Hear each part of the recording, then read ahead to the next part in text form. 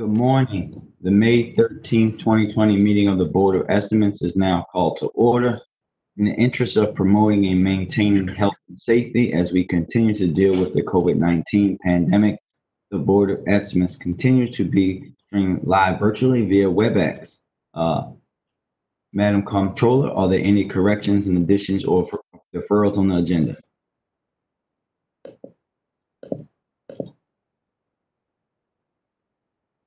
Yes. Hold on. Can you see me? Yes, ma'am. We can see you. Oh, okay. I can't see you all. We can see you. Hold on a second. There we go. Okay, thank you. Okay, please note that there are no protests were received for today's meeting. Please note that the Honorable Mayor Young will abstain on page 3, pages 43 through 44, page 56, items 6 and 7, and pages 67, 68, and 69.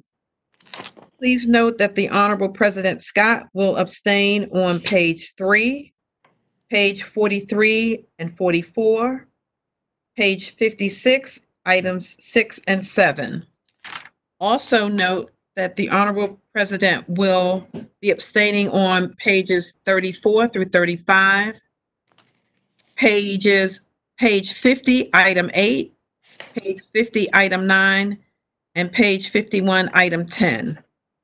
Please note that the comptroller will be abstaining on page 50, items 8 and 9, page 51, item 10. Please note that the comptroller will be voting no on page 34, 35 through 35. Please note that the acting city solicitor, Dana Moore, will be abstaining on page 9, item 1. And please note that there are no abstentions for Acting Director of Public Works, Matthew Garbark. Thank you. Thank you, Madam Comptroller. Before we go any further, I want to take a moment to highlight an item on the agenda that we're going to approve today, and that's item on page 9, Youth Fund disbursement. As we all know, this pandemic is having a devastating impact on our city's young people, and our city's vast technological and digital divide means that many students who are now expected to learn from home simply do not have the basic equipment or ability to do so.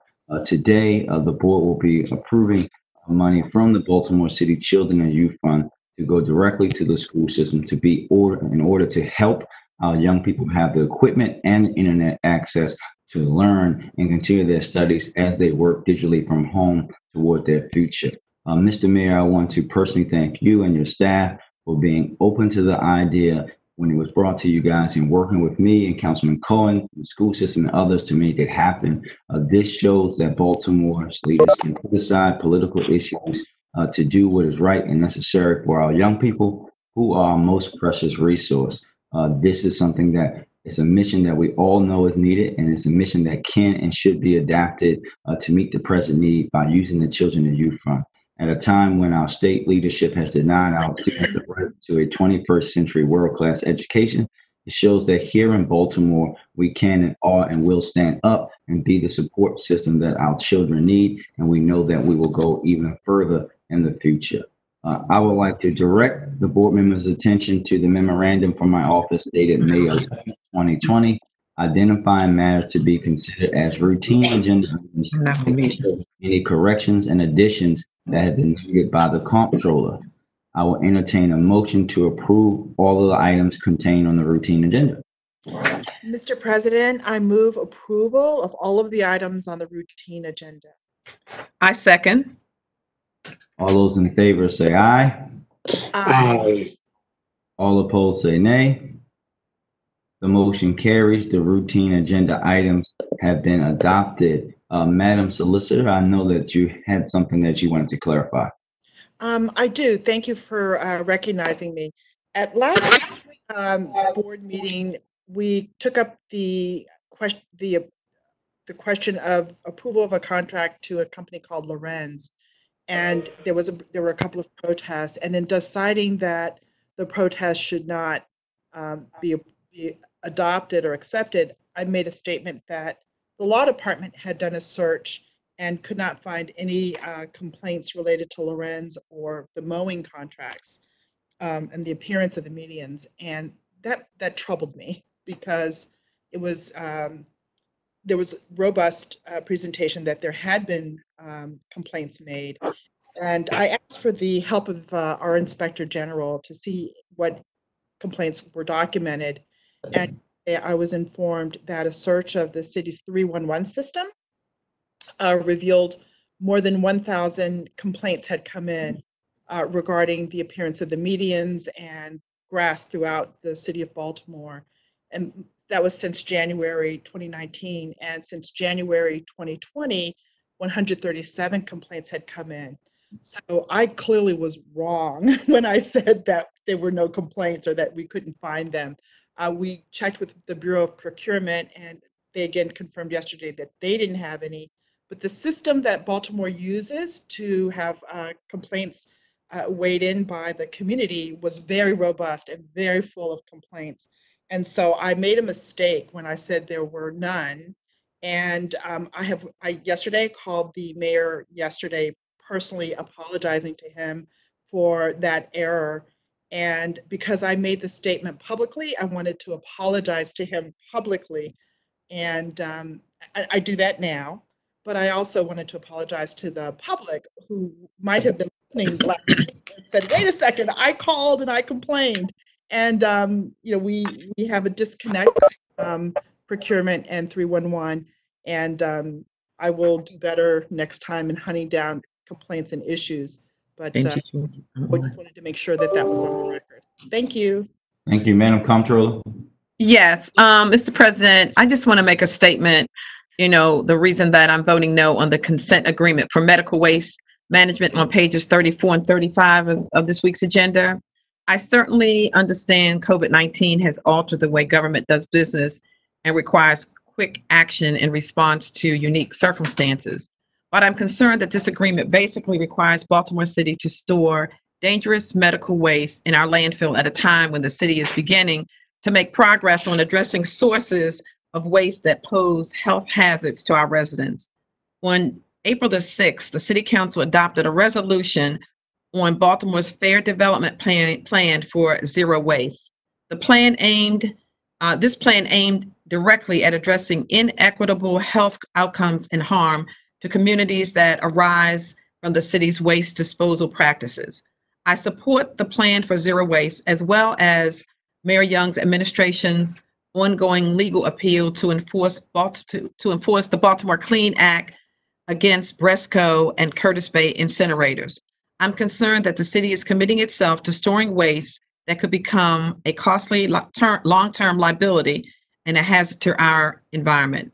And for all these reasons, I'm voting no on the MOU for the medical waste disposal at the Quarantine Road landfill. Thank you. Thank you, Madam Comptroller. Thank you very much. There being no more business before the board, we will recess until bid opening at 12 noon. Also, please note the board will be in recess next Wednesday, May the 20th, and will reconvene May 27th at 2020. Thank you for tuning in. Please stay healthy and stay safe. Thank you.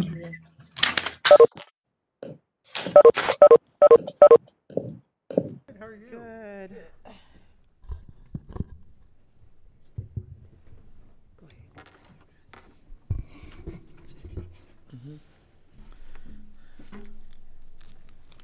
Go ahead. She's waiting on something. I'm waiting. They took it out. What I read, they took it out the book. So James is going to get it. Oh. Dana, you cold? Yeah. We're live. Okay. Yeah, we are live. Yeah.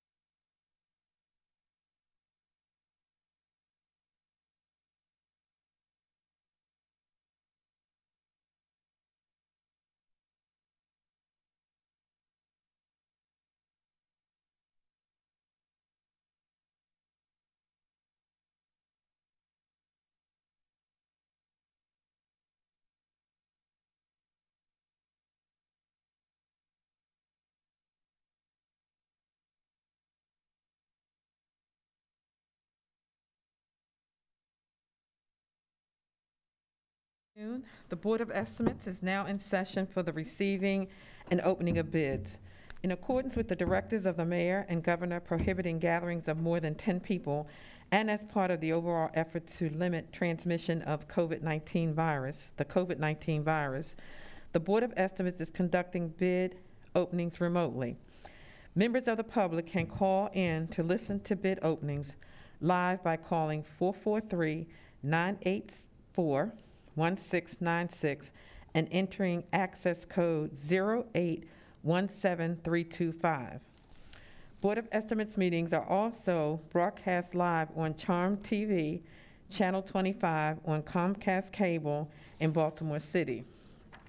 Meetings are also streamed on the internet at www.charmtv.baltimore.com/watch-live. The Board of Estimates will continue to conduct bid openings remotely while the state of emergency declared by the Mayor of Baltimore and the Governor of Maryland remains in effect. I have two addenda to note. Bureau of Procurement B50005955, Group Violence Intervention Services Response Providers. Please change the bid due date from May the 6th to May 27th, 2020. Department of Public Works SC 926RR, Electrical Distribution System Reliability Improvements, Physical Security Upgrades, and On-Site Power Generation at the Patapsco Wastewater Treatment Plant. Please change the bid due date from May 13th, 2020 to May 27th, 2020. The Department of Public Works SC 954, Rehabilitation of Primary Settling Tanks 3 and 4. Please change the bid due date from May 13th, 2020 to May 27th, 2020. Thank you. The addendum are noted for the record. The first item to be received is DPW WC 1291, Wilkins Avenue, Frederick Avenue, and vicinity water main replacement with a bid bond.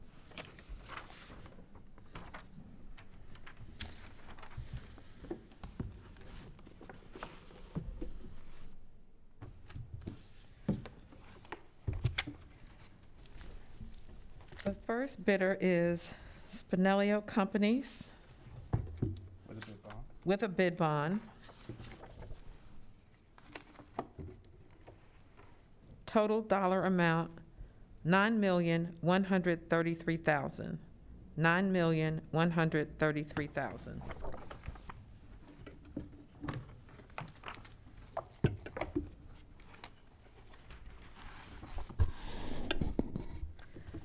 The next bidder is Monumental Paving and Excavating, Inc. With a bid bond. Total dollar amount, $8,998,601.50. That's $8,998,601.50.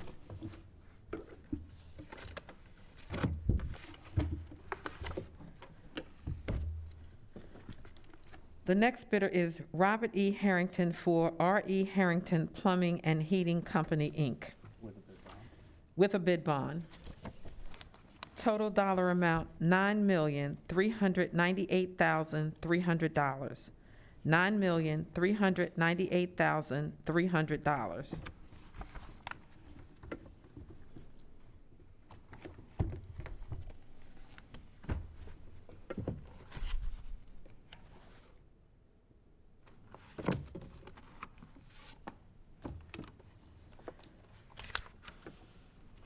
The next bidder is Metra Industries with a bid bond. Total dollar amount, $10,112,120. $10,112,120.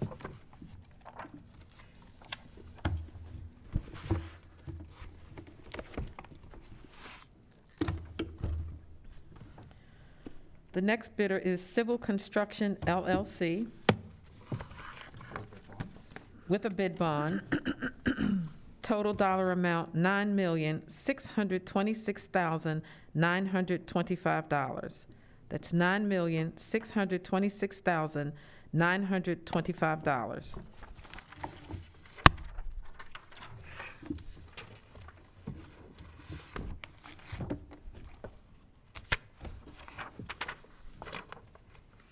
And the last one is J. Fletcher Creamer and Son, Inc.,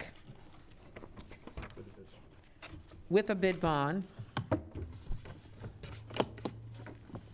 Total dollar amount, $8,366,300. That's $8,366,300. Okay, these will be referred to the Department of Public Works.